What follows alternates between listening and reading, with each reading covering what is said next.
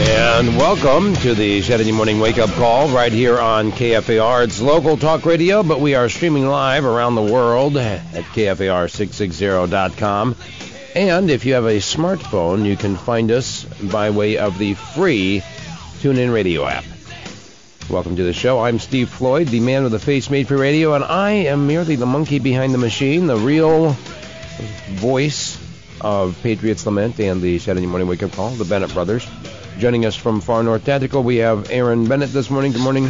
Good morning, Steve. It's good, so good to see you here. So you must not. What? You're not working today? No. I'm gonna try and figure that out where I can be here every week, or I don't know. I have my accountant going through everything to see if I'm gonna be able to keep affording this or not, and so on and so forth. So we'll see what the future has. All right. And from Big Horn Enterprises, we have Josh Bennett. Good morning, Josh. Good morning. Nice to have you, Aaron. It's like special guest Aaron Bennett today. Yeah, I kind of feel like Dave Diesel. Oh, wow.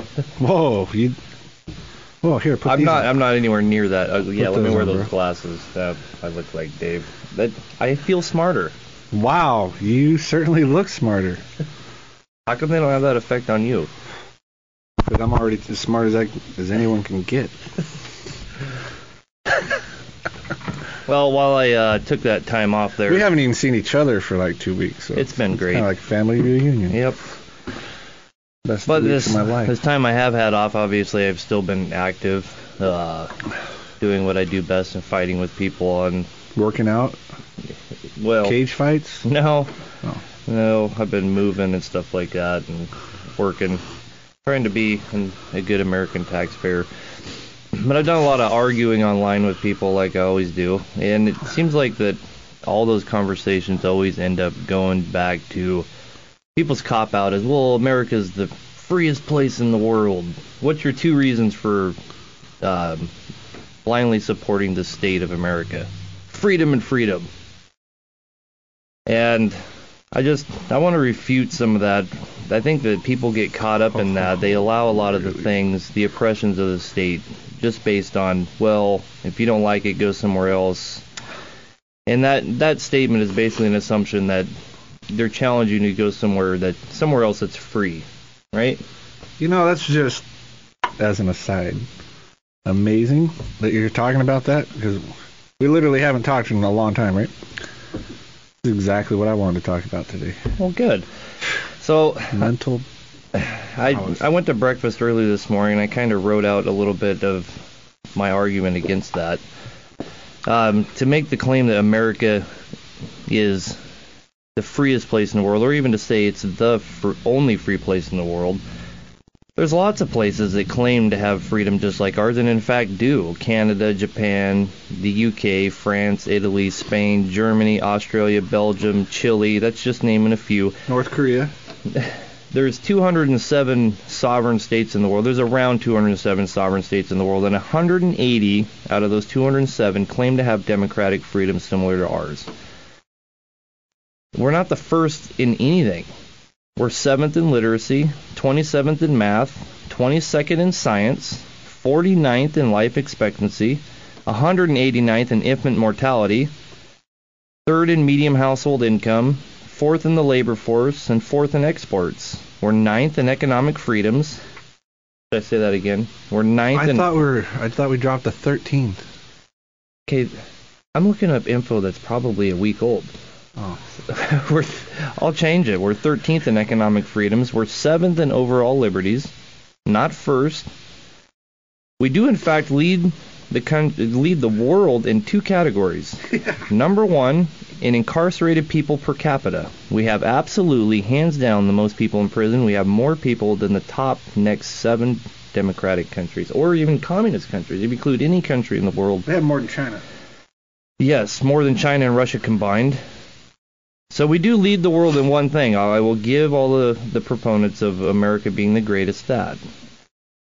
We're also number 1 in the largest defense budget in the world. We spend more than the next 26 top countries combined, and 25 of those are our allies.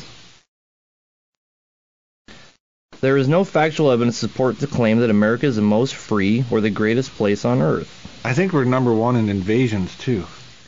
We do lead the world in gun ownership, but that kind of belies a little bit to the fact of gun ownership. People pretend like we're the only place that you can own them. 179 out of those 207 sovereign countries enjoy gun ownership. Brazil has as many as 17 million firearms estimated, and over 9 million of those are not even registered.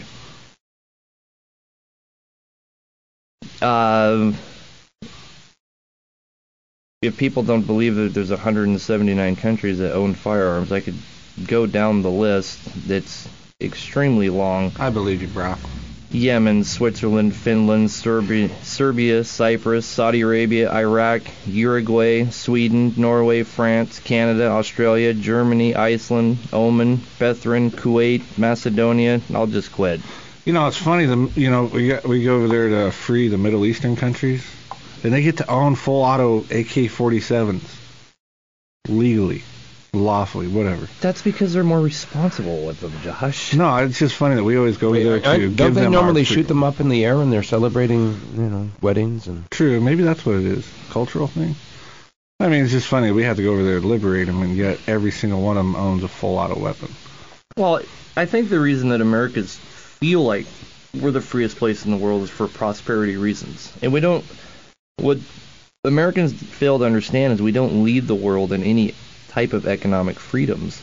What it is, we're living in a generation that's in declining prosperity, but it's prosperity that's left over from our great-great-grandpas, not from what we're currently doing now.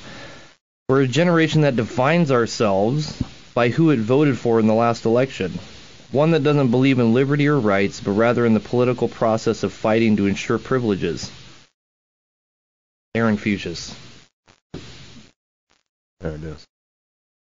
Yeah, it's interesting that you mentioned that, Aaron, because growing up, you kind of swallow the propaganda to a certain degree that just because it's in the culture around you. I mean, especially if you're in the public schools, you're taught how we're the freest country in the world. But even if you're not in the public schools, just watching the popular media and going to the sporting events, I mean, we're number one, right? The chants of USA.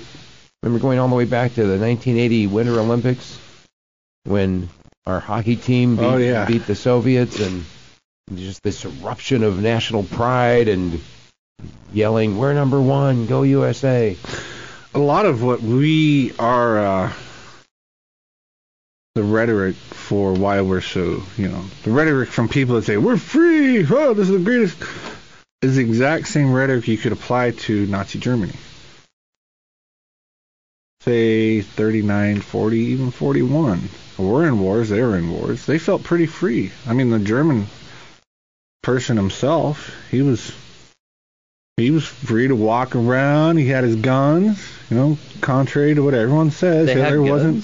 Hitler wasn't confiscating their weapons. So basically, they had the same mentality that we do today. They did have a national registration. A lot of people get caught up on that. They equate that to him forcibly taking them. That's what our gun bans degraded into. Is they're calling for a national registration instead of a gun control because they're getting a little bit more opposition than they thought they were gonna. Just a little, which is good, but. You can use the same arguments. Nazi Germans, or the Germans of Nazi Germany at the time, could say the same thing that people here say. They did say they had economic freedom. They were making cash money. They pulled out of the Depression, ultra hyperinflation. If you would have taken a poll in 1940 or 1939 of the average German, they thought they were the freest, greatest people on the planet. Yeah. Huh. Didn't they feel a duty to go and liberate some of the other countries in there? They felt the duty to liberate Austria. Yeah. And they sure did. And I'm not thinking totally here. The northwestern section of Poland. What was that? There were Germanic people there. That was originally why, Hitler said, you will annex them to us, or we, because they're ancient German peoples, and Poland said, that's our land, bro. And it's like, no, they need to come back to us. And it was actually from World War I believe, where they made that split, where they cut that off and gave it to Poland. And so Hitler used that as a precursor to war. He said, well, we have to go save our brothers. These Germanic fellows, man, I feel like I should know who they were. So they just march on in. Of course, that didn't quite explain the Soviets on the other side, but... Well, it was... We are number one in invasions, too. We have invaded how many countries? And I consider a drone It's not strike an invasion if you're America doing it. Oh, it's freedom and liberty. Yeah. Or as Hillary Clinton would say, for American interests. American interests. That's not an invasion. Well, when Hitler invaded Poland, it was for American interests. Wait, what? American interests? Yeah, actually it was. If you talk to FDR. Man, we got to do a show on World War II sometime and really tick people off. Oh, boy. That was a war that shouldn't happen. Boy. So, no, it's for German interests. How many wars should have happened? I mean, just realistically.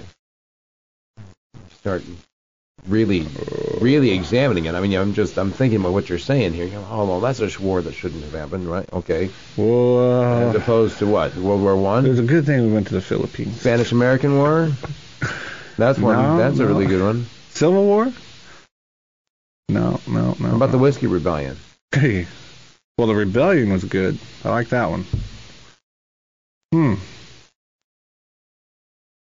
Nope, can't figure it out. I guess none of them were... We haven't been invaded. So, I mean, we can even...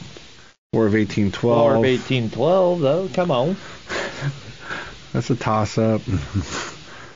I mean, you just got to get out of the U.S. government all the way thing. I mean, we're all American people all the way, but there's always interest behind the scenes. It's just like today, whenever the government tells us something, it's never the full story. I mean, this is 2013. How many movies do we have to watch to understand that there's stuff going on behind the scenes? If you don't believe it, watch Bourne. It's a Bourne series, man. There's some stuff going on. But that kind of stuff really happens. I mean, it's like JFK. That wasn't just the guy on the grass or whatever it was. Lee Harvey Oswald pulling a trigger. It's just amazing. Amazing to me. Lots of things. Conspiracy. None dare call it conspiracy, of course, because then you're a wacko. What's wrong with being a wacko? Right on. Wars. I was, You got Brad. Too late, Aaron. No, it's not too late. It's too late. It's never too late. It's not. You have too to late. announce it before. Well, take this too, and then you announce it. Okay. That's fair. After we take these two callers, we're gonna try and take only first-time callers for the first hour at least. Right, Steve? Or for the next 41 minutes. Whatever you'd like to do. 458-TALK is the number. Good morning. Yes. Good morning. Who's this? This is Bill, I think, if it's me. It is you, Bill. What's All right. Well, we don't know if it's you. Is it? Well, I'm pretty sure it's me. Right on. I like what you guys are talking about, and I've been listening to your show for a while. Oh, no way, Bill. But there's one point when you keep talking about how other countries are freer. Now, I've been to a lot of different countries, and some of them are definitely, those people are definitely not free. There are some places where they have dictators that the people are not really affected by it in certain, say, parts of that country. And they maybe temporarily are freer than even we are. But that dictator does eventually come down on them and use his powers. I know that Aaron likes to think about, that immigration's a good idea, but I think that's a fairly naive suggestion, because if you go overseas, and I don't mean as a tourist where nobody's going to really bother you because you're bringing money. and unless they're going to rob you or something. But if you try to live in those countries or go overseas to work, for the most part, I don't know about people in the lower 48, but I'll tell you, or people in Fairbanks actually aren't much different. But there's a lot of people in Alaska that are actually free, but we are losing, as you say, our freedoms daily. And we get the government likes to have us look at enemies outside of the country. Oh, these bad people and those bad people, and or we got to go help these people with their revolution against that dictator. That's usually to keep you from looking at what's going on in your own country. Right. I would like to say, though, real quick, I don't even remember ever making a comment that immigration's good, one way or the other, going in or going out. Well, okay. Yeah, he means leaving. Well, he's got a good point. It's the border in the first place that I find is funny. Is you basically just have tax borders. It's an issue of the state, not really of whether we move one way or another. Yeah, that's quite true. That's quite true. You got a good point with dictatorships and stuff like that. And if you line up, like if you did a line item deal, obviously we would be more free than anywhere in the world in certain areas. Like gun ownership, a lot of people can own guns, but we can almost own anything that we want. I say almost because I can't own everything that I want. Right. But there are a lot of things that we are not freer. The other countries are more free. If you look at, I've studied, just because I want to go check it out, Chile quite a bit, and they actually want expats and different people to come there to start businesses. They'll help people start businesses, whatever they're actually going towards a free market economy. Mm-hmm. And every year in the Heritage Institute, when they rate the country's economic freedoms, Chile is like skyrocketing, along with like Singapore and Australia and New Zealand stuff, where America is steadily dropping.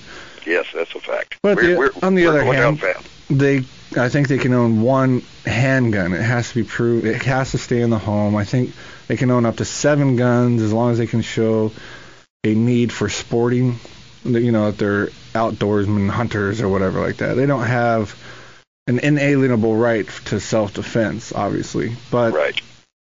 I think, and what I thought was interesting, what Aaron said a little bit earlier, was people that say, and I've had it said to me more than once too, well, then you don't like it, why don't you just leave? Well, I think that attitude actually is anti-American. Not anti-U.S. government, but I think it's core anti-American. We as people, and I don't mean government, I mean the people themselves. I like to try to divorce the people from the actual state. The Joe Blow guy that goes out and works, the farmer, truck driver, the song, the truck driver, whatever. Everyone, just middle class, high class, lower class, we don't believe in classes. The people themselves. We from day one, the people themselves have pointed out the deficiencies of their government and said this needs to change. I mean, how else can you right a wrong unless you first point it out? You can't, what is it they say about alcoholics? Their first step is to admit that they have a problem.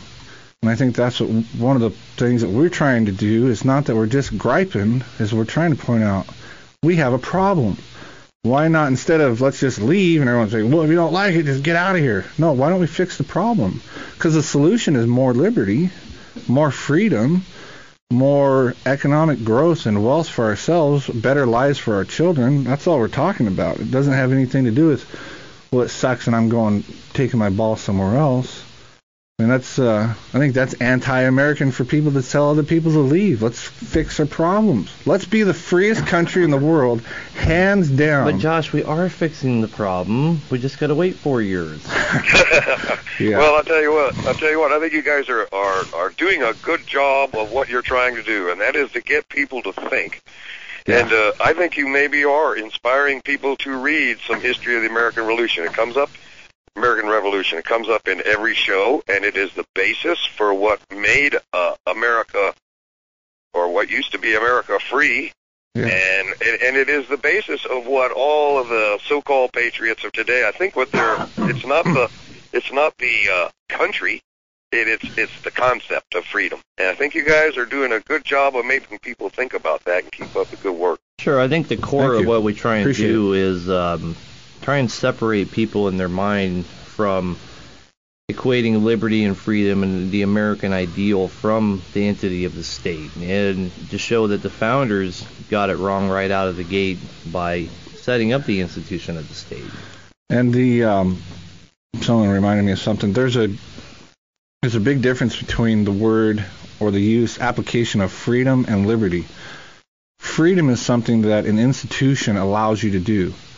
I am free to get in my car, blah, blah, blah. I am free to buy this. I am free to buy that. Liberty is where each man does as he sees fit for himself and does not, which includes responsibility, and does not egress on his neighbor, on his property, and he keeps his contract, keeps his words, keeps his promises, which includes you're not just free to worship, you have the liberty to worship God the way that you want to. You have the liberty to live your life, to trade freely, to do as you see fit for your own good. And that sounds selfish, but that's what people do. People go to work for their own good and to provide for the family. There's a difference between freedom, which is something that you're allowed to do, and liberty, which is that's your basic right, and you're going to do it. Right, it's like people that talk about how here in America we have the right to own a gun, but they allow the gun to be regulated beyond belief. I mean, there's so many regulations on firearms. So is it any surprise that we're all worried about gun control and going out and buying up everything on the planet because we're waiting for it to happen when we already don't believe it's a right? Right, we're free to own a gun, but we're not at liberty to own a gun. Otherwise, I'd have an M1 Abrams. If we believe that, then we wouldn't follow the regulations that are on them right now. Right. And since we do, we have to believe that if they banned them completely, we would comply with that. I'd like to go back to a little bit ago when Josh was actually hitting on conspiracies, which 99% of the time we don't mess around with conspiracies at all for the obvious reason. The main reason I think that we don't is because it really is just a symptom of the state and not the cause. But sometimes it's fun to do. Josh, and another reason I think we stay away from conspiracies is because it's much easier to get people to believe a lie than to get them to believe that they've been lied to. I don't know why that is, but it's pretty much the rule. I just want to last year on September 11th, I had a lot of requests from people to talk about 9/11, which I declined to do because I don't think it was appropriate. But since we're on conspiracies and talking about people believing a lie, I think I would just point out a couple of the facts and not talk about any of the conspiracy, just the facts. It'll take me 5 seconds. 19 Arab Muslims outwitted the most sophisticated military defense system in the world 4 times in succession. They defeated the laws of physics by having collapsing buildings fall at a free fall rate. They defeated the laws of chemistry by melting steel girders, which required 2,750 degrees Fahrenheit, with aviation fuel that burns at a maximum of 1,517 degrees Fahrenheit. They brought down 3 World Trade Center buildings, 1, 2, and 7, by hitting only 2 of them. Each building fell neatly in its own footprint. All of the hijackers were on board, but we're not sure why none of their names appeared on any of the flight manifests. At least 5 of the hijackers turned up alive and well after their suicide missions. They now live in the Middle East. Some have been interviewed by the BBC. A plane hit the Pentagon, one of the most guarded buildings in the world. Unfortunately, no CCTV footage of the actual plane exists. The wreckage, the plane parts, the luggage, and the bodies were never found. Cell phone calls were made at altitude and speeds that make it impossible, over 2,000 feet and at 230 miles per hour. We still don't know how they did this. Unfortunately for democracy, that's the official line on 9/11. I really do think it's easier to believe a lie than to believe that you're being lied to. In fact, the Nazis expounded upon that, and their minister of propaganda stated that that was exactly the case. The bigger the lie, the more likely they'll swallow it. And once they've swallowed it, it's almost impossible to make them believe that it's a lie. Like when we took Osama bin Laden at Tora Bora in 2002, and then all of a sudden we didn't. And then all of a sudden we magically go in and get him out of, where now? Pakistan? Pakistan. And dump him at sea as quickly as possible. And no one gets to see him. Oh, no, Aaron, and it come seems on. like You're the people just, involved in that had some kind of helicopter wreck or You're something. just trying to cause trouble. No one wants to believe any of that. You This just said it government there. doesn't Nobody murder. wants to believe any of that. Well, let's have some first-time callers this one. It's funny, we always we disbelieve everything they tell us unless it's some kind of military question or an attack or anything like that. Then we swallow it hook, line, and sinker. Pearl Harbor. We didn't know. 458 Talk is the number looking for first-time callers on Patriot's Lament. Fox News is now. Well, if you don't like it in Nottingham, why don't you just leave? That's it. You love it or leave it, Josh. That's right. Get out of Nottingham. All right. Welcome back to Patriots. did. I wonder if they say that in China. If you don't like it, leave. No, I think Go they to say Taiwan. I think they say, I don't like it. Can I leave? No. All right, you guys ready to take some phone calls? 458 Talk is the number. Good morning, caller. Who's this? My name's Frank, Frank, go ahead. and you caught me all right. My phone isn't telling it very well. Yeah, I Sounds got good. you. We can hear you fine. Go ahead. Sounds Oh, good. okay. I wanted to talk about Benghazi again and the reality and the gun running. That what is going on now with our president and his embedded fifth column of the press is so much worse than Nixon and Watergate, and Bill Clinton messing with the gal in the Oval Office. I mean, they were a tempest in a teapot in comparison. I mean, the utter contempt for our Constitution. I understand you guys aren't to find a lot of flaws in it, so do I. That's not the point. It's been the underpinning of our country for over 200 years. And we have this embedded fifth column that's it's Right, but if you're going to go purely on ideas. people that usurp the Constitution, we would have to start with George Washington. No, what was your name again, sir? Frank? It was Frank? Okay. Yeah, he called last week and we discussed the Benghazi thing, and he's got a good point. I mean, the whole thing's a cover-up and a setup and another conspiracy, basically. I mean, you have Hillary Clinton, which, brain aneurysm or something. You know, it's so funny, just like the thing, this is exactly what she did back in the 90s when they called her up to testify about, I think it was, what they call the Clinton thing, the Clinton Gate, or when she had the... That was the Whitewater, right?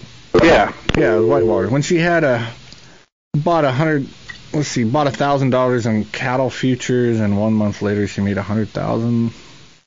Strangely enough, and she basically just used her old playbook where she says, "I don't remember my brains in a blender. It's jello." Just couldn't remember anything. It was a fantastic. And she did the same thing with Benghazi. Obviously, 4 people, I think, were killed in the Benghazi attack. Obviously, in my mind, they wanted the ambassador killed. He obviously was someone that they didn't need, didn't want, didn't need to have around. So we get him killed. Maybe he knew too much. Right. But then there's the other point that you and I talked about last week, Steve. Well, he wasn't at the embassy. He was at a CIA hideout compound, a little safe house there. And, you know, there's just too much that's always behind the scenes. On the one hand, we always point out, or we like to point out, these guys over there, the terrorists or whatever, they still ride around on goats, right? They don't have shoes. They don't have hardly anything. I want to ride a goat. They don't have anything, right? But somehow they get sophisticated intelligence about where certain people are at certain times. It's almost like, I don't know, they have live feed on Google Earth that we don't get over here because the government blocks it or something. So they're just like, hey, It's just amazing the coordinated attacks these fellows get to do with information that they somehow get, and yet they're Stone Age people that can barely feed themselves or their children enough rice to survive. They walk around with no shoes. They wear robes from the biblical times and turbans, and yet they can defeat the world's mightiest superpower only when it seems to be very convenient for them to defeat them. You have to wonder, though, if there's something else at work, because, I mean, if you look at the American revolutionaries, they defeated the most advanced military of their day. And the way in which they did it, I mean, if you go back and read the accounts of the battles, there were these mysterious circumstances where fog came in and obscured the British. They had it was almost as if they had God on their side. Divine intervention, sometimes. And if you if you think about that for a moment, is it possible that these people that are fighting us have God on their side? Well, when they win, they say they do. In the War of 1812, you had the most horrendous hailstorm ever recorded, and it only fell on the British. The biggest hurricane. That's when they were attacking New Orleans. Yeah. No. I thought it was when. Yeah, right. They got their aces handed to them. The wind handed them their butt. Destroyed the British Navy right there. Otherwise, that would have been the end of the war. And the Americans killed, was it 4,000 British? Or 2,000 British in under an hour with the loss of 4 lives? We pretty much just mocked I think it was 4. Wasn't that Andy Jackson? Yep. Isn't there a song? There is. 1814, we took a little trip. Yeah. That's when the Swamp Fox became famous. That's a good show, too, the old one. Yeah, so, yeah, there are times in history where, I mean, that's a fascinating one. They land, the war is over, baby. They're going to clean clock. The might of the British Navy and their Marines and soldiers and everything, all of a sudden this huge hurricane comes through. They didn't have C-SPAN, or not C-SPAN, they didn't have the Weather Channel. They didn't have NOAA. Early warning system come out. Which obviously those things don't happen anymore because we do. That's why Louisiana didn't get buried in that last one and everyone got out. What? No. So this mighty hurricane came in and wiped out the British fleet, killed them. Hail came down from the sky and knocked them on the noggin and killed them. Completely eviscerated. The hail was big enough that it actually took a bunch of lives. Yeah. That's awesome. So to go back to the point, if we see divine intervention on behalf of the revolutionaries, on behalf of the Americans, defeating the most impressive, most highly trained military with the best equipment in the world, and then we turn around and we see the same kind of things happening. It's like what you were saying, Aaron, about 9/11. How is it possible that these Arabs did it? Well, maybe God is on their side. Maybe God is a little tired of dealing with the American arrogance. God changed sides? He changed the melting point of steel just for 9/11. I don't know. Well, I mean, every time, obviously, every country thinks that God is on their side, but it's an interesting thought. All 4 of our lines are on hold. First-time callers, come on. 458, talk the number. Yes, that person. Good morning, caller. Who's this?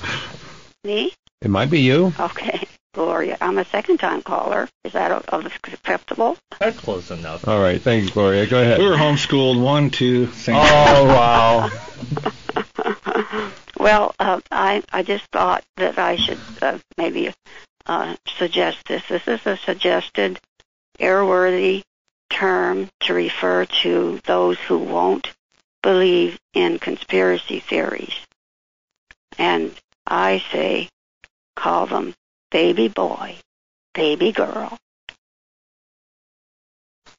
Okay, all right. True. Young chillins believe everything they're told. Oh. I know, my chillins think I'm the greatest thing walking on earth. They've obviously been lied to. Wow. The bigger the lie, right? That's right. The easier to swallow. Thanks, Gloria. I appreciate the call. Thank you. 458 Talk is the number. Good morning. This is Patriot. Well, this is actually hour one of Patriots Lament. We call it the Saturday morning wake-up call. Who's this? Hi, this is Chris. Chris, go ahead. You give me an idea a little while back about the you don't like it, leave. Let's take up a collection and print up a whole bunch of bumper stickers in different languages and English too, and just put, if you don't like it, leave. And what else was I going to say? Today, with instead of just killing people, they either kill you or they stick a woman on you and shame you out of office. So. You know what? That used to be the preferred method. If you go back historically, how they got people out of office or out of a place of power, because there used to be that people would have shame more. It was more effective to turn loose a woman and get a person to resign office because of some indiscretion. Oh yeah. And then Clinton came along. Did ya? And gave everybody the excuse of, well, it depends on what you mean by the word is. Yeah, I did not have sex with that woman. Exactly. She had it with me. Hey, thanks for the show. Thank you very much for the call. 458 Talk is the number. Good morning. Who's this? Hey, this is Claudio. Claudio, you are not a first-time caller. You're not a first-time caller. You're trying to... Wait. Maybe it's because he doesn't speak English very... How about first-time callers and people we like a lot? All right. Uno. We should have said Uno time callers. No, he's not a Spanish speaker. That's right. He's Portuguese. My English is better than your Portuguese. You know what? I will grant you that. Your English is definitely better than our Portuguese. What's on your mind, Claudio? Hey, I got a two conspiracy theory for you guys. Nice. Okay, one is this week, before I knew anything about it, I heard about a guy that was a snitch for the ATF. I didn't know anything about it. I never heard this guy before.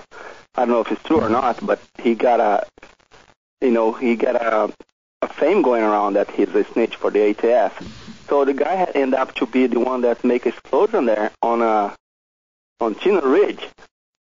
And guess who got him in trouble? Let's say he was bragging about doing the explosion there. It was an ATF snitch. So I wonder what's happened on that one. I have my own conspiracy on that. If I'd like to run it down real quick. Oh, Aaron, please do. Okay. Have the board. Especially since we're talking Thank you so much for stirring that pot, Claudio. Especially since we're talking about Chris Menino, who, by the way, is friends with a couple of particular people. He's friends with Michael Dukes, for instance, and he's really good friends with Eric Grabber. And Chris Menino's had a grand old time the last 2 or 3 years telling everybody that would listen to him that I'm an FBI informant. Which, it's not just me. He's also a couple of my friends. He's told people they're FBI informants. Alan Flowers, in particular. I'm a good still friend not of mine. convinced. Right, and I'm not convinced I'm not either. Technically, aren't we all FBI informants now? I've heard from quite a few people that become wary of me that Michael Dukes has went on to tell them that I was an FBI informant. And he gets his information from Chris Menino. I'm not bashing him for believing his friend. But a couple of interesting facts. Eric Grabber just got incarcerated and is alleged... Now, be careful. You said facts. A couple of interesting events, not necessarily facts, that I've noticed is that Eric Grabber, who's one of Menino's closest friends, it just got indicted and allegedly made a conspiracy with informant to go down and kill somebody in Indiana. Was it Indiana, though? Yeah, it was Indiana. I wasn't... And what's funny about that is leading up to that, Menino had been telling everybody that he was going to move to Indiana. So if you kind of do the math there, the only person that we know that was moving, that's friends with Eric Grabber, and Eric Grabber is going to kill somebody allegedly in Indiana, and all of a sudden the informant turns on him and turns him in. And now magically you have this same guy going up and exploding some ordinances right in front of an informant, and he's going to get criminal mischief. I don't know, to me it just kind of seems like maybe possibly it's to reestablish the credibility of maybe Menino. because he does sell Class 3 weapons and is connected to all kinds of crazies in this town, you couldn't ask for a better informant, in my opinion. And one of the detectives here in town, who I'm pretty good friends with, I asked him who he thought the informant was on the Indiana case there, and he said, well, obviously it's Chris Menino. Who else is friends with Eric Grabber that was moving? I mean, it's just so obvious, and now he's getting this, his last run-in for the exact same thing, the state dropped all the charges. Who else are they going to drop all the charges on a what could have been a felony with explosives? And this time they say, oh, it's a lot more serious. We had a undercover FBI informant take pictures of him doing it, and we're going to give him criminal mischief. Criminal mischief is nothing. It's not even a charge. It's ridiculous. Isn't it criminal mischief like if you go out and slash somebody's tires or something? No, that's a misdemeanor offense because you damage somebody's property. Well, they're saying he damaged someone's property. Well, that's alleged. All right, now he's just being charged as criminal mischief, which is all nothing. those things are alleged. But doesn't that reestablish his credibility in this town? Because supposedly an informant was there and turned him in. How could he be an informant if an informant turns him in? Right?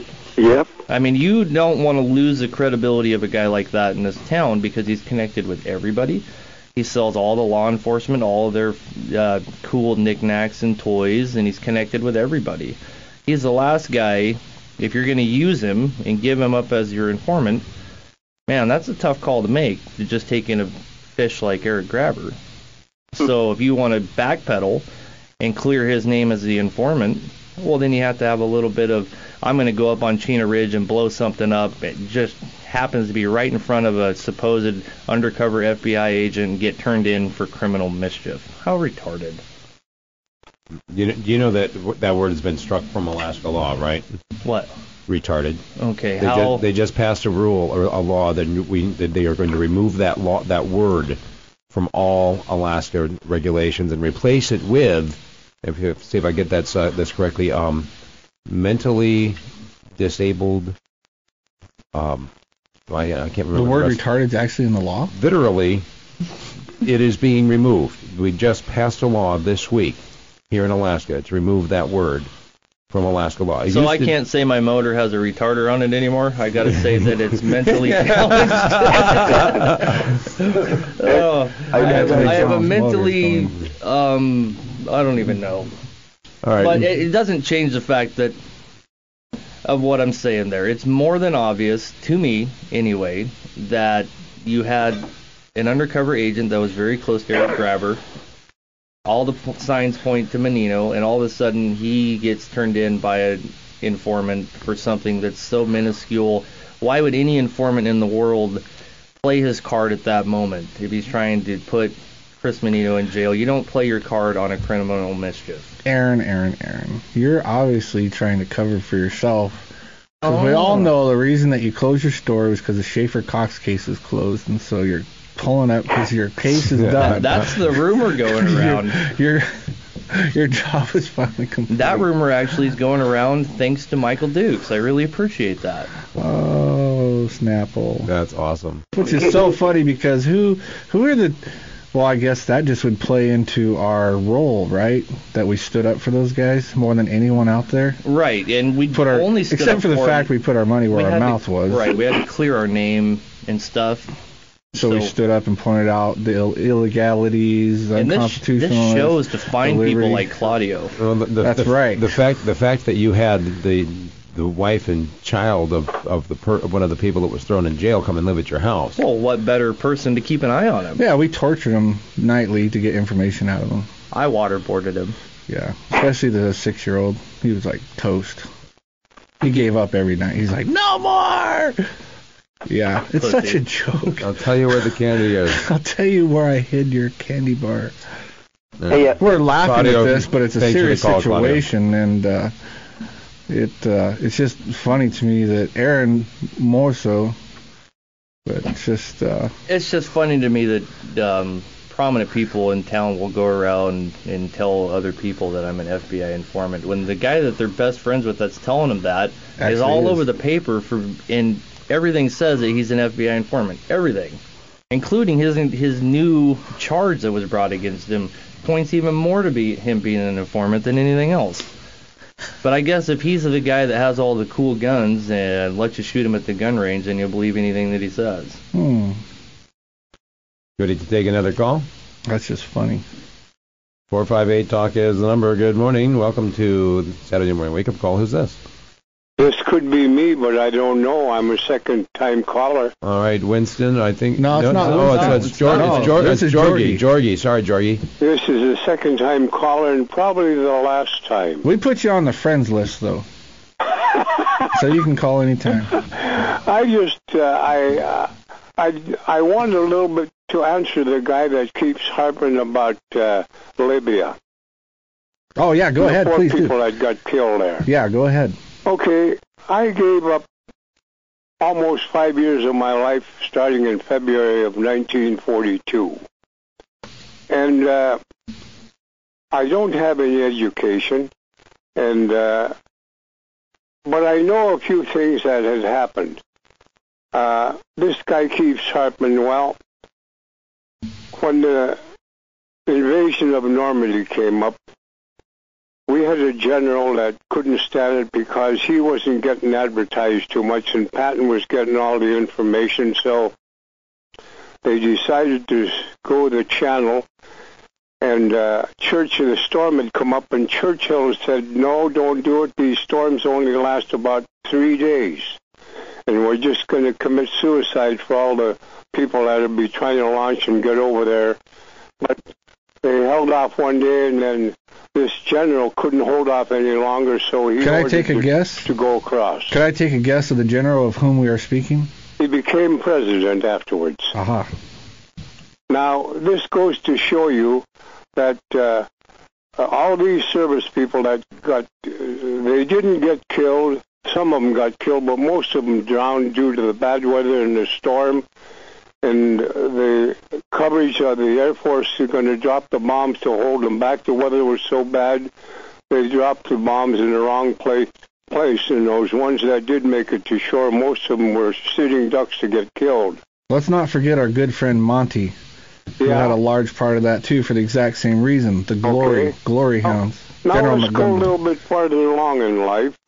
That deal was uncalled for. This is in my opinion. So the next deal comes along. We get another president that sent 58,000 military personnel over to Vietnam, a place we shouldn't even have been.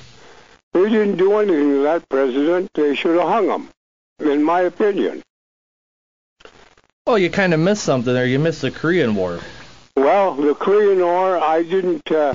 I recall the Korean War, and I remember portions of it, but I didn't follow that one too close because during the Korean War, I was overseas most of the time. Well, they do call it the Forgotten War. Yeah, so I hate to say that I didn't follow it that close, but I was too busy trying to make a living. Well, that's a good point, but look, just...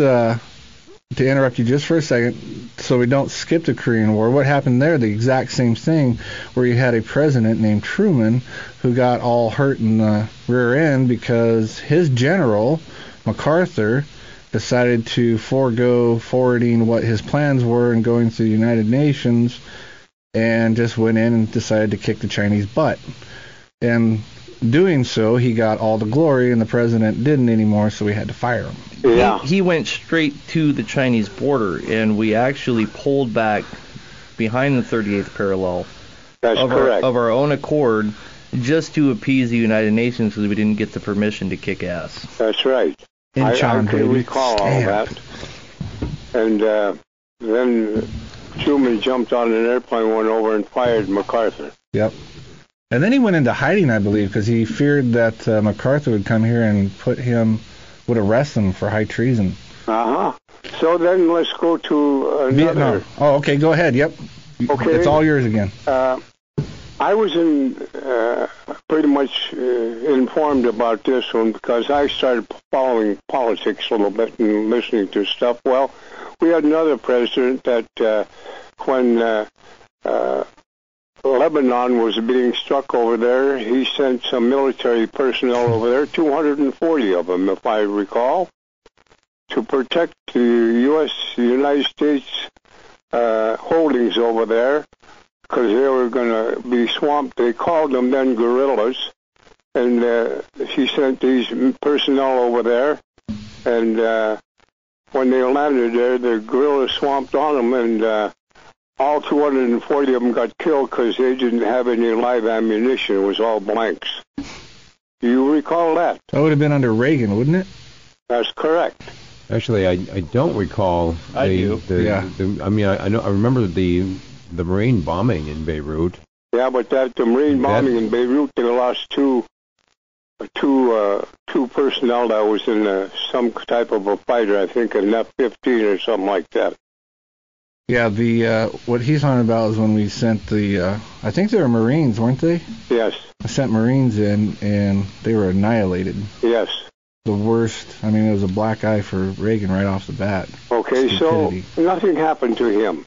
Nope. Okay, now let's go to the recent war that happened in Iraq. We went into Iraq with false information. They said that this was all facts and stuff, and so we went in there and come to find out that the facts that they had were all incorrect. So we lost some personnel, military personnel there. Nothing ever took place of that. They didn't go after the president or anything. So now let's go to Libya, Benghazi. I happen to be working overseas in Benghazi. I've been there. I've been locked up in Benghazi. I know what it is to be held. So we have 4 personnel that got killed. First of all, the ambassador that wanted that job claimed he should have that job because he was experienced and he knew how to get along with those people. So then they gave him the job of being an ambassador. He volunteered for this.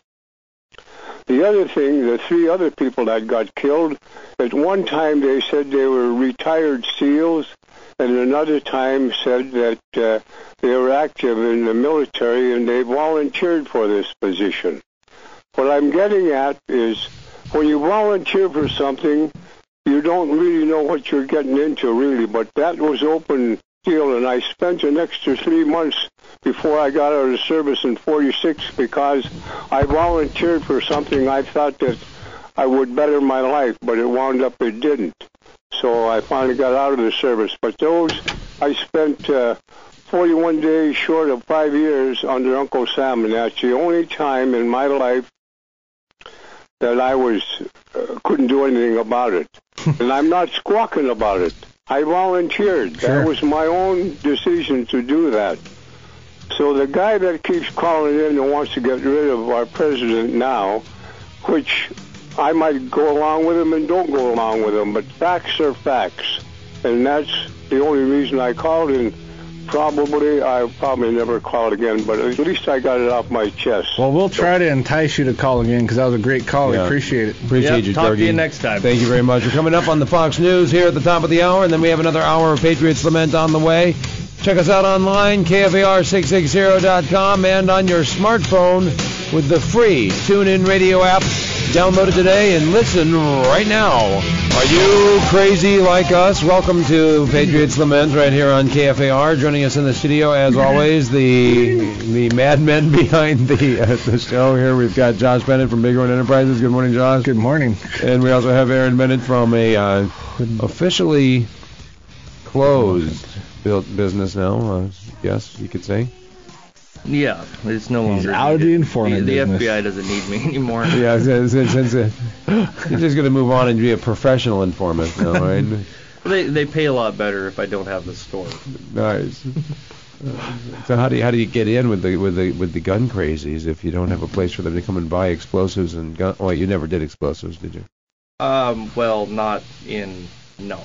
If you were getting paid by the FBI, why in the world would you travel on the Dalton Highway to take freight to Prudhoe, imperiling your life? I'm an David? adrenaline junkie. Ah, that's what it is. That's just for the fun. Dad, that doesn't really actually happen. You just He just says it though. Oh, right. See, yeah, I've been wondering actually the last week. you have to be like my buddy Ronan Nagel. If you're going to be a good informant, you got to have a good alibi. So he's always traveling to New York for television broadcasting reasons, like every other week. But he's really just going and reporting on me. But he doesn't realize that I'm an informant too. So You're informing on him. That's sweet. I'm informing on both of you. Like when the camera comes on, my phone's like. I love it. Let's hit them all, Steve. All right, 458 Talk is the number. For this nonsense. Good morning, caller. Are you still there? Yeah, is that me? It might be. Guess you are there. Who's this? Yeah, this is Dwayne, Dwayne. first-time caller. Outstanding. I listen to you guys a lot when I sometimes can wake up when I've been out too late, of course. But It's a struggle for us too, brother. But anyways, I wanted to touch on what you guys were saying earlier about God being with the enemy, because we've been having so much trouble and whatnot. Mm-hmm. I believe it isn't really God is with them and not us. We've turned against him, just like with all this weather is going on, and it's almost biblical the way I look at it. But they say it's the jet stream and all that. But I mean, I'll just give you an example.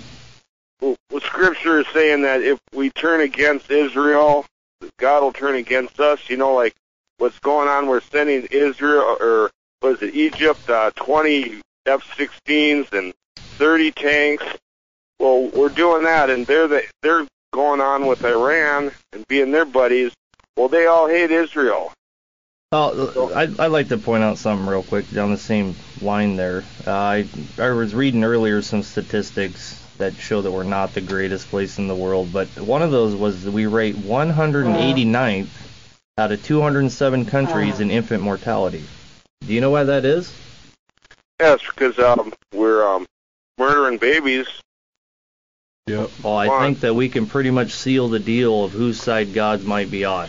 Yeah, well, we've turned against God. And there was somebody, what I was getting at is that there was somebody that had written a book or something, and I think I heard it on 700 Club or something, where whenever there was a whole lot of bad things happening, like even when Katrina hit, there was something, I forget the book, but somebody could look it up, but when Reagan was there, he had did something against Israel or turned his back on them, and then Katrina hit, and there was another time, there was another president when some big catastrophic thing hit all up the border of Florida. Well, another one of our presidents would, back down and didn't back up Israel. And we were a Christian nation, so, I believe that we should get back to our roots, and that's happened. A lot of the problem we're having with the kids and taking God out of the schools and just everything like that. You hear what I'm saying? Yeah, I differ a little bit on the subject of Israel. I think the best thing we could do to them to support them would be to get out of the Middle East and let them take care of their own affairs. Well, that's all well and fine, but, they are our allies, why are we helping people that hate them and want to wipe them and Oh, yeah. No, that's what I'm saying. We shouldn't be helping the Egyptians or the Sauds or the Kuwaits. No. I think the argument could be made that we really shouldn't be helping anybody anywhere, because what made us the world's policeman, and what made us the world's buddy? Mind your own business. Exactly. We got to get out of all them places, bring our boys home, and maybe just seal our borders up. Another thing I was thinking about, they should suggest, is take all our Army guys back and make like a prison wall with turrets all along the southern border with cameras, and that'll keep all these guns and nut jobs from coming over our side, and we can, put our boys to work. But you got to remember that the guns that are coming back from the southern border actually are sent down there by our own government. Yeah. Well, wait a minute, not our. Got to watch our border on both sides. Kind of funny. Yeah, you mentioned that. That's exactly how the Berlin Wall got built, though. If you think about why they built the Berlin Wall, we always saw it from the perspective of the West of, they're trying to keep their people in. But it was built at the time with, we got to keep those Western spies out. Right. That's one thing that worries me about having a wall. Is not only would it keep people out, but it's also very convenient to keep the cattle in. That's true. Okay. All right, man. Thanks for the call. Enjoyed that. 458 Talk is the number. Good morning, caller. Who's this? Hello? Hey, who is this? Gerald? Gerald, go ahead. What's on your mind? I wanted to say something about informant. Go ahead.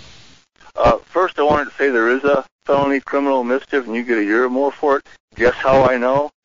And also, the War of 1812, I believe, was officially over before the Battle of New Orleans. They just didn't get the word out. But that's true. Yeah. Right, but it still took place. Yeah, I know. But back in the 86 or so, there was a guy the cops wanted really bad. They busted him after an armed robbery, and he tried to leave out the back door of the Safeway, and the cops had the back door surrounded with their cars pulled offset, and as they were shooting it out, someone back in the woods behind the cops opened up from behind the cops with a fully automatic. I think it was like a M16. They really wanted to bust this guy bad, and so they stuck an informant in his cell with him. And so the guy they really wanted went to court, and then his cellie, the informant, follows him into court, and for the first time in court testifies against him and reveals his treachery. And so when the court thing is over for the day, they let the informant go back to the living unit in jail first. We call them modules. So the informant walks into the module where he had betrayed his cellie. He walks into the module, and as he walks into the module, he announces to all the other prisoners, "That guy ratted on me." And it took a while for everyone to figure out who was the rat and who was not the rat. I just wanted to share that little story.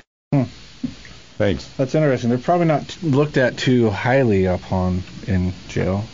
Well, actually, in the state of Alaska, they take very good care of their informants. I mean, they really do a good job of it.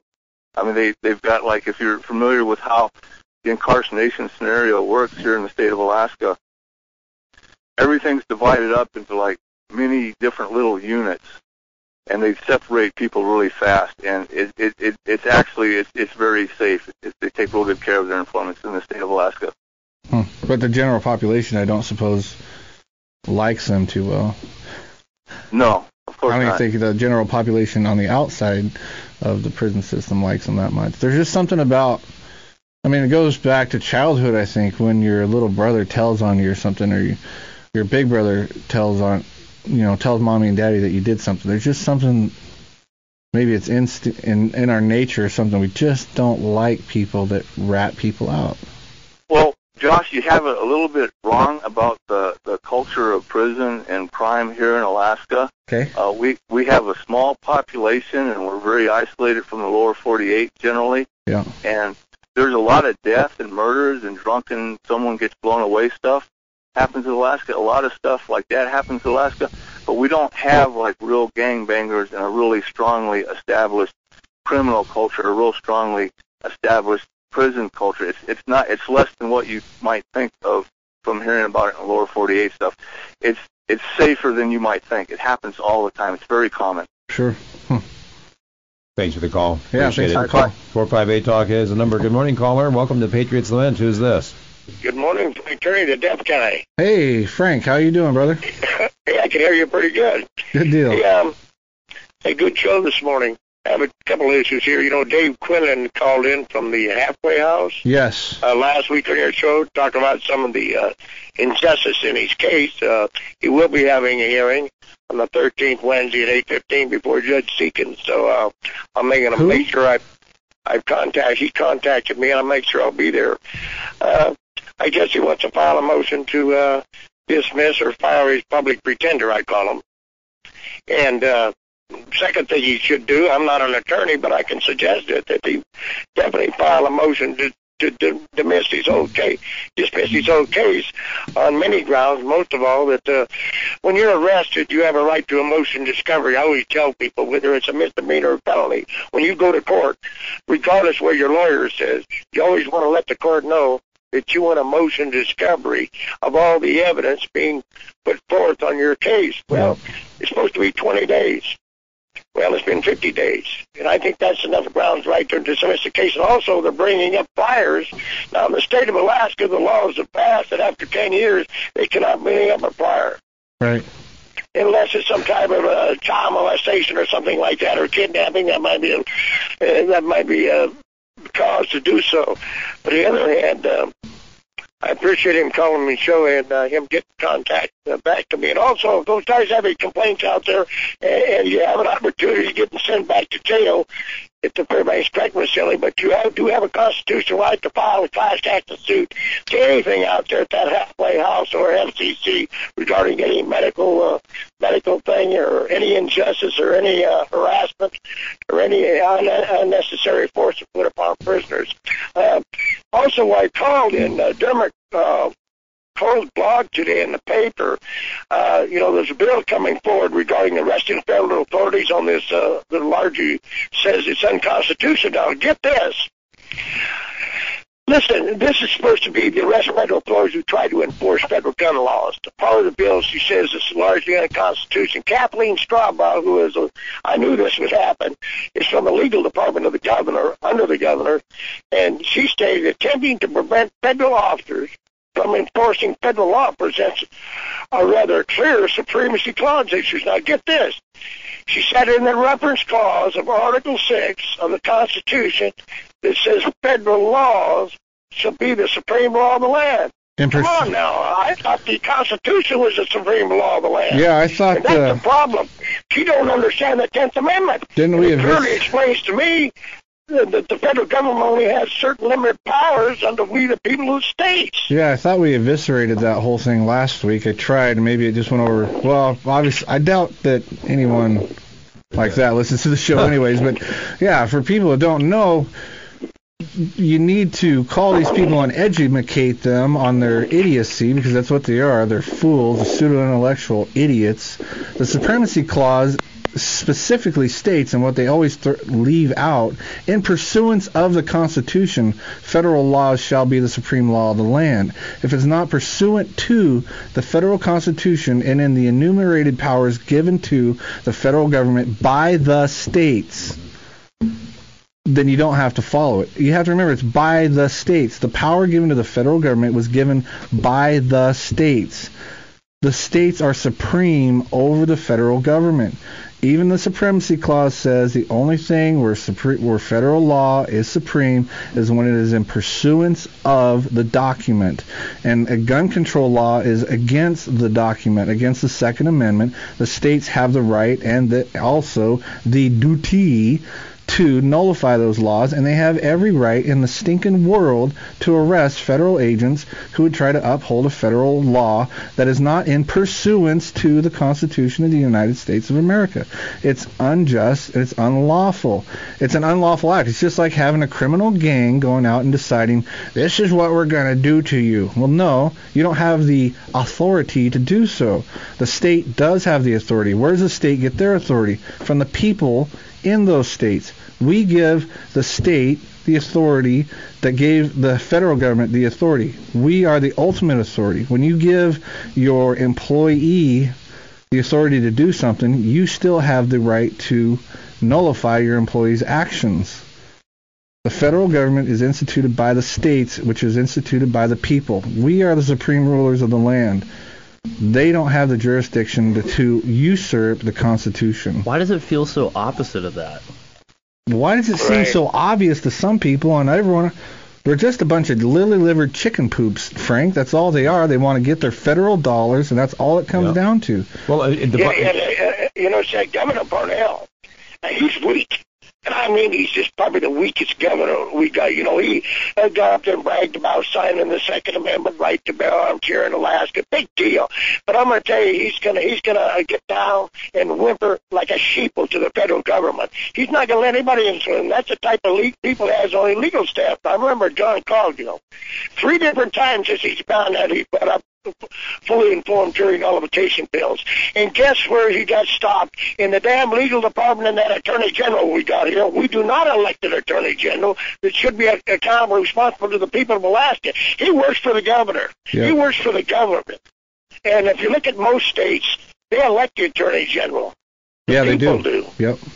And another thing, I noticed, I really appreciate you talking about the 10th Amendment and state rights versus the federal government, because I've always been taught that amendment is to prevent violations of the Constitution, rights of the people and the states. And I can't imagine these attorneys, when they go to law school, they're not taught about the Bill of Rights of the Constitution, each one of them. I don't think they are. I would highly doubt that even if they are, it's going to be skewed to favor a national government. I mean, that's pretty obvious from what we're seeing. Coghill's office did get a hold of me, actually, that guy that you told me about, and trying to help him out on a nullification bill for the National Defense Authorization Act, right? Oh, man, I want to thank you for helping. That's Jordan Schilling. And Yeah. He's working. He wants to make it this NDA, indefinite detention law. He wants to make it stronger than. I don't know if you took a look at Kansas, what they're doing. They want to impose 20-year sentence if they're found guilty of kidnapping under this NDAA law. You see, and that I think is the key. On the 10th Amendment Center. Isn't that really the key? Because if the states never stand up against the federal government, I mean, how do you stop somebody from usurping power?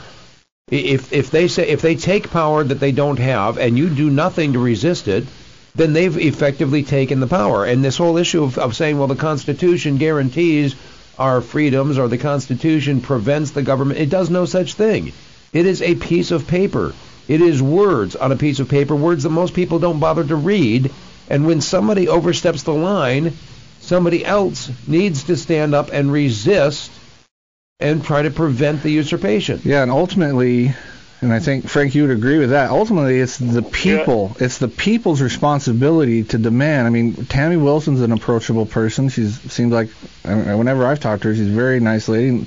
I think she actually listens to people. We need to flood her office with calls or whatever, or when she's here in town, visit with her face-to-face and encourage her to stand up forcibly, and I don't mean by she gets a baseball bat, but with her words, forcibly resist the federal government. And Senator John Coghill, he's got a lot of power, I guess, in the Senate down there. I think he's the head of the Senate, speaker or whatever, I don't know. We need to call and encourage him to forcibly resist the federal government and not listen. I mean, pass the bill anyways. Who cares what their stupid legal department says? Pass the bill and tell the governor, sign it. Put it on the governor's desk and put it all on him and say, Governor, you're going to do the right thing for your people or the wrong thing. The legislature has to force it on the governor. Yeah, I just want to share this. You mentioned something about the people. You know, Thomas Jefferson, I got my quote on my wall here, the people are the only sure reliance for the preservation of our liberty. Yeah. Thomas Jefferson. And that's what it's going to take. But I'd like to share something before I leave with Daniel Webster. I think I've quoted this before. Hold on, my friends, to the Constitution and to the Republic for which it stands. Miracles do not cluster. And what has happened since in 6,000 years may not happen again.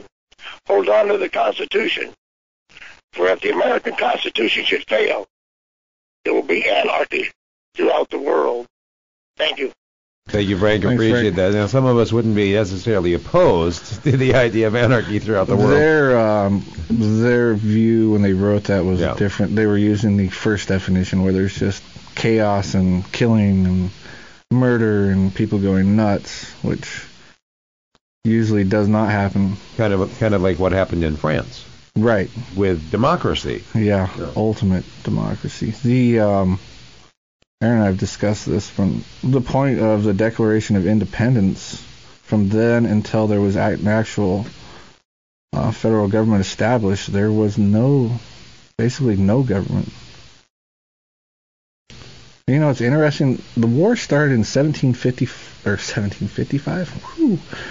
The actual fighting started in 1775, and I think in May, I don't remember when Lexington, April. Uh-huh. So and yet the colonists still did not declare their independence for another year and some odd months, even when they had taken arms against the British.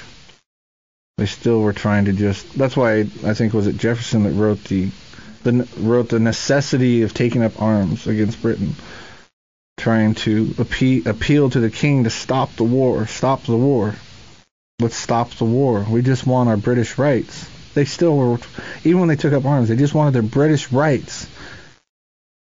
And when they figured out that wasn't going to happen, they said, then we will be and ought to be free and independent states, not a national government. Free and independent states. You said something, Josh, which I want to make sure that we're clarifying here, if I can. Okay, yeah. You said several times, you used the word force. when you're talking about using the political means that we have right now at our disposal through the state of Alaska, that the legislature needs to force the issue to the governor, that the governor needs to force the issue to the feds, that we need to forcibly stand up against this. Isn't that really... That's what politics is force. Yep. And because at the bottom line of it is that there is actual physical force involved if you pass a law that says that you are going to throw a federal agent in a cage if he attempts to throw one of your citizens in a cage. That is, obviously, physical force. Yeah. Well, if the state legislature will not do their duty to protect, because the state is above the federal government, right? So we're all here, and we decided to have a state and a state government, but we've beat ad nauseum the fact that the only reason to have government is to protect property and protect people. So if they do not wish to protect our property, then why do we have them? Why do we have, and David Giesel beat this up a lot too, why do we have the state legislature and a governor if they will not stand up for the people? That's the only reason they're there. Let's just get rid of all the state legislatures and just have a national governments Congress. To regulate us, I thought. Because isn't that why people originally institute government, is to regulate themselves? To make sure that we what don't John Locke said? hurt each other. No, I guess it's not. Oh, no, it wasn't what John Locke said. To make sure that we don't hurt each other or ourselves. That's why, because you know what, if I didn't have the regulation, I wouldn't know. If they don't want to protect us, let's just get rid of them and have a national government. Let's just get it done. It'd save us a lot of money not having to pay those jokers to be in Juneau. Basically, it's just a double taxation issue. Josh, ipso facto, that's exactly what we have. When people are tossing around the supremacy clause and when you have state governments climbing over each other to see how quickly they can comply with federal regulations that are written by people who are not elected and who have they're basically employees that are coming up with rules for the rest of us to follow, and then our elected officials at every level from the state down to the borough trying to figure out how they can implement these regulations to make sure that we keep paying our fair share. I know. What does the borough always say? Well, the state says we have to. That dial. Welcome back to Patriots Lament right here on KFAR. It's local talk radio, but we are streaming live around the world at KFAR660.com. Joining us in the studio, as always, from Bighorn Enterprises, we have Josh Bennett, and a special guest today, we have Aaron Bennett over there on the other side. Come on. Hey, bring it. All right. I love that song. I'm going to read it. My country, 'tis of thee, sweet land of liberty, of thee I sing. Land where my fathers died, land of the pilgrim's pride, from every mountainside let freedom ring. My native country thee, land of noble free, thy name I love. I love the rocks and rills, thy woods and templed hills. My heart with rapture thrills, like that above.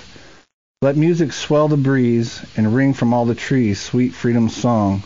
Let mortal's tongue awake, let all the breath partake. Let rocks their silence break, the sound prolong. Our Father God, to thee, author of liberty, to thee we sing. Long may our land be bright with freedom's holy light. Protect us by thy might, great God, our King. Interestingly enough, that it was the tune of the British national anthem. God save. God to save the king. Yeah. And when I listen to that song, I really love I love that, not just this version, but the America song. For some reason, I don't think about the federal government or the state government or a borough government as I am listening to such things. That's weird. You must not be a good American. No, I'm not. All right. All four of our lines are on hold. Would you like to go back to the phones? No, that no, I didn't. That song actually, kind of makes some things clear for me. It says that God was the author of our liberty, right? Mm-hmm. And God instituted the state, right? No. What? We're going to have to go on a Roman state. No, go ahead. Callers, Here we go. 458-TALK is the number. Good morning, caller. Who's this? Hi, this is Randy. Randy, go ahead. Hello. Not a first-time caller. No, that was the last hour, Aaron. Come on. He hasn't called for a long time. I just wanted to razz an hour ago. I haven't been here in a while. Randy, go ahead. Okay. I want to agree with Aaron. We've lost a lot of freedoms in this country, and I agree with the thought that a lot of it is due to the greed of wanting to suck up federal dollars willing to send over our freedoms. And one particular example of that is a federal law that they're trying to reenact. In fact, it's going to be voted on this coming Monday on February 11th, the Violence Against Women Act. And, of course, I'm against violence against women. We all are. But this act was the cause, I think, of a state law that is still on the books that says that when there's an incident of domestic violence and the police come, somebody basically has to get arrested. And that was passed in the Alaska state legislature directly due to this 1994 federal law, and it's on the statutes now. And I've never had any experience with domestic violence or anything, but I think that's a perfect example of a loss of freedom when both parties don't want either one of them to be hauled away, but yet they haul them away anyway. Such as in the Schaefer-Cox case, as you recall, Marty, his wife, did not want Schaefer to be arrested, so that's an example of a loss of freedom.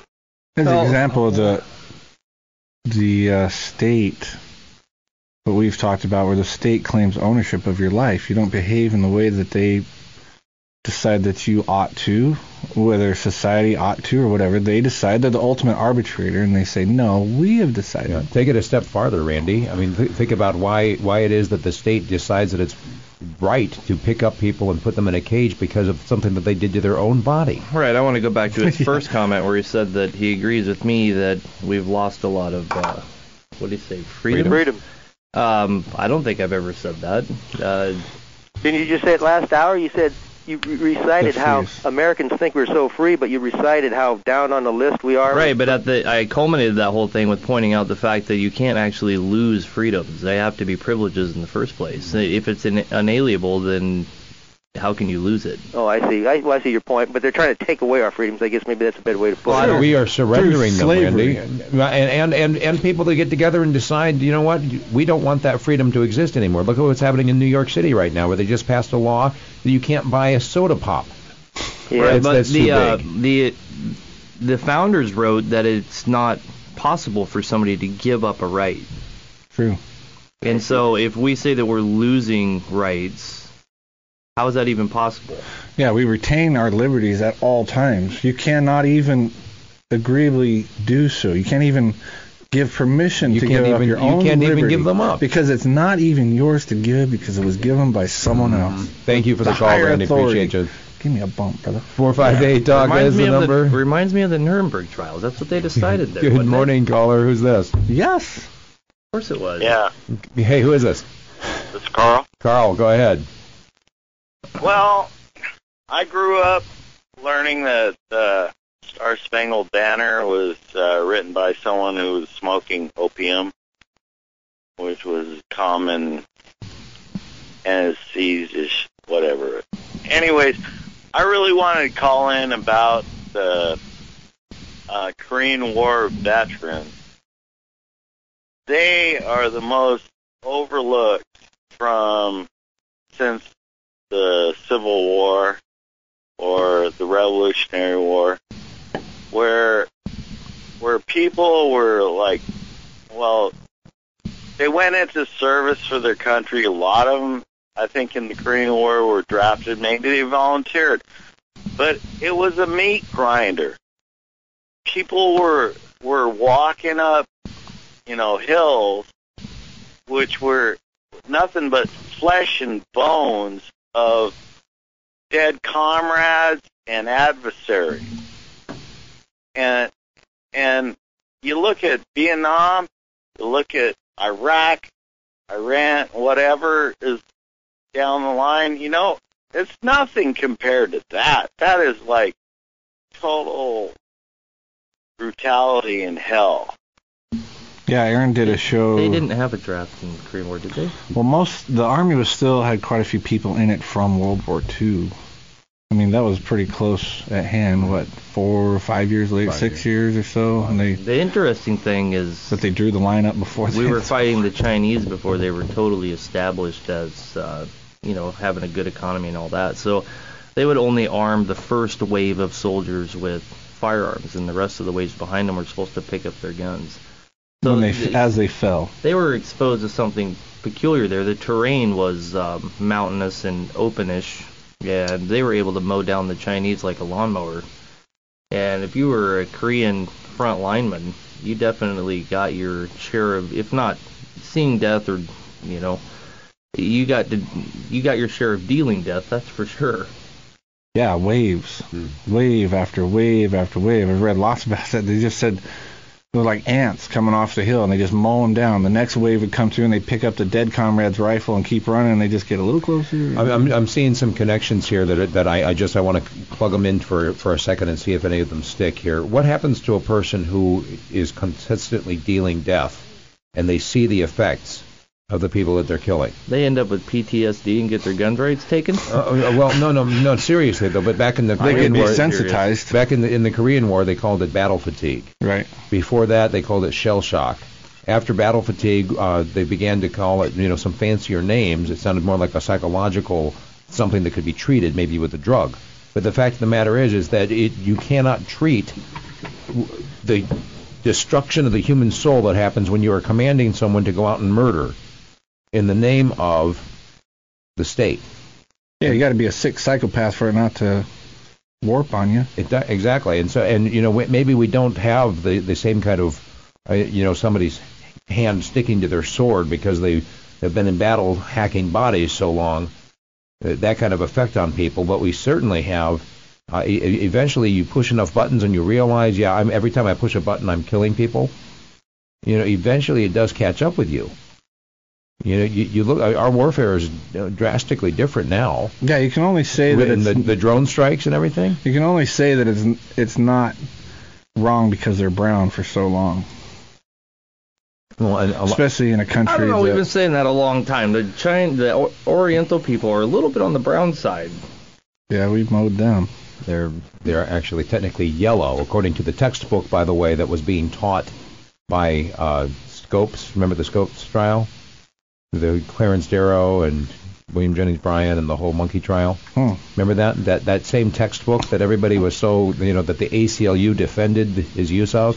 The very next page from what is displayed at the museum there in where is it, Indiana, wherever the trial was, the very next page right there in that same textbook says that the evolution of man shows very clearly that there are inferior races, and then it lists them, the Negro, the Asian, and then, of course, at the very top, the most advanced race, according to the very textbook that the ACLU defended. Don't tell me it was yes, exactly. The Caucasian or white, the Northern European and Americans. Exactly. So, I mean, if you think about Scandic people. Yeah, good stuff. All right, thanks for the call. 458-TALK is the number. Good morning, caller. Who's this? Hello, this is Chris. Chris? Yeah, you hear me? Yes, go ahead. Hey, I'm a first-time caller. I'll keep it pretty quick. I know you guys are getting towards the end of your show. But I was just, first off, I hope you guys are getting some support from our local businesses. I think it's real important for kind of younger people to get turned on to what's going on in the country and interested in freedom and what this country is all about, Yeah. And, yeah, so I hope so, because they really should be supporting you guys. And also about the whole state feds thing with the laws. First off, do you guys know anything about some kind of meeting or some kind of case in Anchorage where they are debating who has last say, the state or the feds? I've not heard that. I just heard it. I'm not sure if I'm not too certain on that.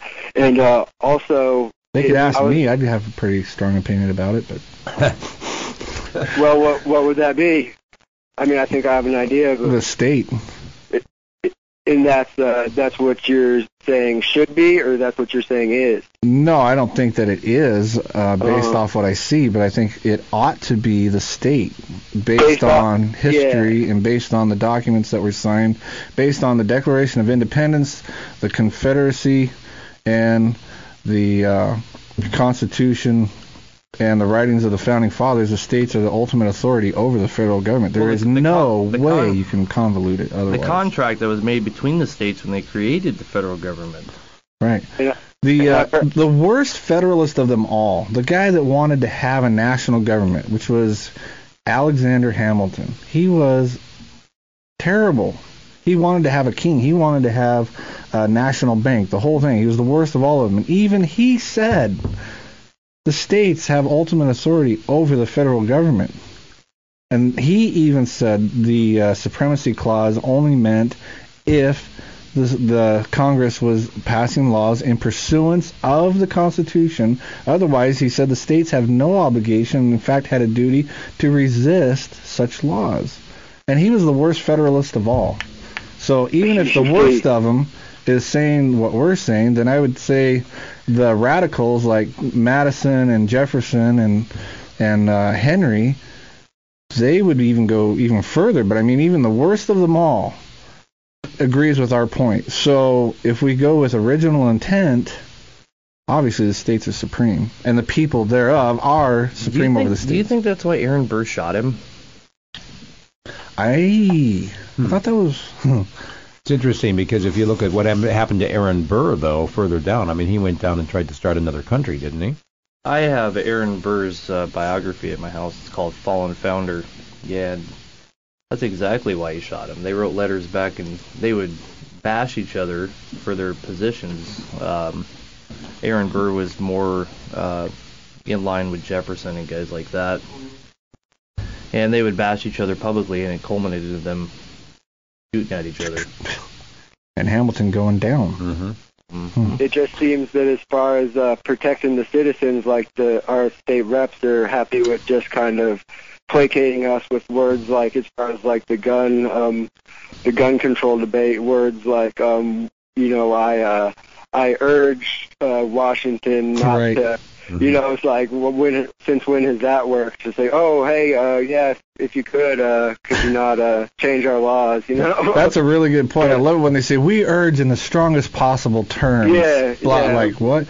Do you understand what we're saying, basically, when we are asking if the state government won't do their job and protect us from a radical, no, I'm not going to give them that word, a usurped federal government who's usurped their power, then what good is it even to have a state government? Why should we even pay the money to have them? Well, they're there for when they want to enforce their own laws for their benefit, such as the DUI laws. Right, we're getting double dip. And the texting laws, yeah, we're getting double tax, basically. Triple if you add in the borough. So this government of checks and balances became a government of triple oppression. Yeah. You know, and this is my simple opinion, that, even though I wouldn't vote for him, if a governor would stand up and say, actually have some cojones and be a man and say, you know what, I was sent here for this reason, I am a quote-unquote constitutionalist, I am going to not only follow but uphold the Constitution and the rights of my people. He could basically be a full-time governor for the rest of his life if he wished it, because the people, I feel, would stand behind him 100% and say, thank you. Now, he might have to do a little bit of education to the people, but he could get it done, and he would be held up in esteem. You're like, look at this guy. He could be a Jefferson. And one of the things that our caller pointed out here in terms of why they are debating down there in Juneau, even whether or not they can tell the feds what to do, it belies the point that right now we have laws on the books here in Alaska that kind of prevent kidnapping. You know, it's kind of illegal right now to go and take somebody off the street. You could use that very law. You don't have to pass a new one. You could just go out and arrest anybody who committed an act of aggression against an Alaskan, even if that person were a federal agent. Look, even in the Schaefer Cox case, the state dropped all the charges because the information was gathered illegally. And the federal government said, well, we don't need warrants. The state had the obligation then to say, let them go. Yeah. You will get out of here. Let them go. The state had the obligation to do that, and they failed. Whether we want to say, well, you know, they had some stuff on them, it doesn't matter. What was right was not done. They should have made them let them go. Instead, they kept them in our own state prisons. That was totally wrong. When the state government decided that their rights were violated, done. The state abrogated their responsibility to protect its own citizens. So why do we have a state government? Exactly. Hey, thanks for the call. And you know what? They don't need to pass a law. They have the right without it because they were given the right by the founders themselves. They didn't say, well, if you pass a law and it has certain language in it, then you can nullify these things. They said you have the right, and not only that, the duty. Declaration of Independence. They have the duty to throw you off. Isn't the whole point to protect the people? Why wouldn't they have the duty? Why would we want a government? Did the people create a government to say, let us get together to get a taxing and regulating authority over us? No, they said, let us come together and provide a society and create a state that will protect us from the wiles and the woolies of whatever comes against us. Yeah, man, I wish... 458 talk is the number. I wish I could talk to that Attorney General. Good morning, caller. At least Aaron talked to him. Morning. This is Billy. Hey, Billy, what's on your mind? Well, before your show came on, of course, was the last hour of Glenn Beck, so I listened to maybe the last 15 minutes of that so I wouldn't miss yours. I'm sorry. Man, are you all right? I know. Did you have to detoxify yourself afterwards? Well, I'd like to come against the ideas he was spouting that I hear not only from him, but from all kinds of other people as well. And the idea is that if they would just leave us alone, we would leave them alone. The idea that I don't care what you do in your bedroom, for example. This doesn't work. If you read Proverbs, I think it's 29:27, it says, the unjust is an abomination to the just, and the just is an abomination to the wicked. Now, all you got to do is just replace some words. You see, the sodomite is an abomination to a Christian. The witches are an abomination to a Christian. But the Christians are also an abomination to the sodomites. The Christians are an abomination to the wicked. And what was Sodom and Gomorrah's sin? Well, yeah. I know what you say about that, and that's cool and all. That's not my point. I'm talking, you can say that about witchcraft. In other words, witchcraft was always illegal in this country. That's why we had the witchcraft trials. Even to this day, you can't sacrifice animals to Satan in a public worship service. It's not allowed. See what I'm saying? Yeah, and it is Proverbs 29, verse 27, an unjust man is an abomination to the righteous. If you allow homosexuality in your country and you allow it to coexist, they are going to forcibly kidnap and rape Christians eventually when they get the power. Just like I'm sorry if people don't like it, but the Catholic Church would reinstitute the Inquisition if it had the power. All you got to do is go to those countries where Catholicism really still has a hold, and you'll see the old widow women walking on their hands and knees 20 miles to kiss the statue because their priest told them to. That still happens, and they still go for Christians when they get a chance to. The Christians are an abomination to the wicked. Therefore, you have to either excise the wicked from your Christian society, or it gets so bad, like it did when the Puritans were in England, and the abominations of England got to the point where they said, we got to get out of here. You either have to fight or flight. That's the way it is. You can't sit here and say, we'll coexist with the sinners, the wicked, if the wicked will coexist with us, because they will always lie and say, of course, we'll coexist with you. Let us have gay marriage. Let us have gays and the Boy Scouts. We won't touch your kids. Don't worry. There's a difference between a homosexual and a pedophilia. That's a bunch of crap. They're just perverts. And perverts are an abomination to Christians. And Christians are an abomination to perverts. And if you don't know which one you are, I do. Hillbilly, historically speaking, how does it normally work out for Christians who just choose to fight instead of flee? Well, it depends. If they decide to use the weapons of the world's warfare, they're defeated and slaughtered. If they have learned the secret of true power, then they'll learn to overcome evil with good. But there's not many people who ever want to learn that particular magic. Well, I hope I'm here next week. I'd like to address the Protestant movement and its correlation with creating the modern state and actually bringing the downfall where we are right now. Good call. Thank you very much, Hillbilly. We've got about 2 minutes left here. 458 talk is the number. See if we can make it snappy. Good morning, caller. Who's this? Good morning. Hey, is this Cecily? Yes. I'm getting good at that killed one. Because the men wanted to make the AMA, and they killed all the healers of the time because they were women and they gave it away for free. But in any case, that's not what I called. I hope Giorgio calls back again. I always love hearing him. He's beautiful to listen to. And the other thing is does the permanent fund people, do they got stock in penitentiary? Because there's a stock for people to buy into to incarcerate people, so you can make a lot of money on jailing people. In any case, I was wondering if Alaska Permanent Fund was dabbling in that stock too. I wouldn't doubt it. The incarceration business is doing well. Yeah, especially in this country. In any case, a lot of times, I don't know, when somebody screams about something that they're really, really against, sometimes they are guilty of the same.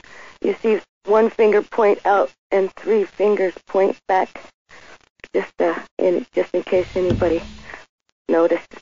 Anyway, so we're all now looking at our hands and trying to figure out when you're pointing. I point all 5. And just stick the whole hand out there. It's on you. All right, thanks, Cecily. One last call. Good morning. All right, they didn't hold. Josh, we are at the end of the program. Quickly, contact information. patriotslament@gmail.com and patriotslament.blogspot.com is the website.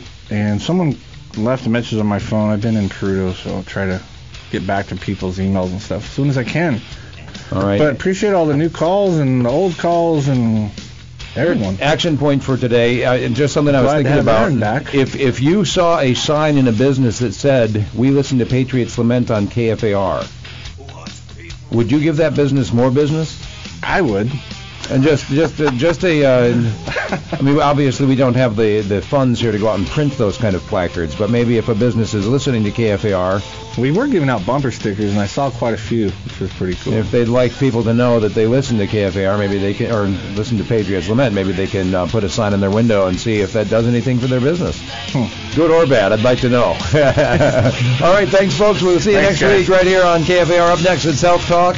And I personally will be back here in the studio on Monday morning for the Better Breakfast Show. Any comments you have for us, you can send them to us at our email link right there on the website, KFAR660.com. Have a great Saturday, and try not to get yourself in the police blotter.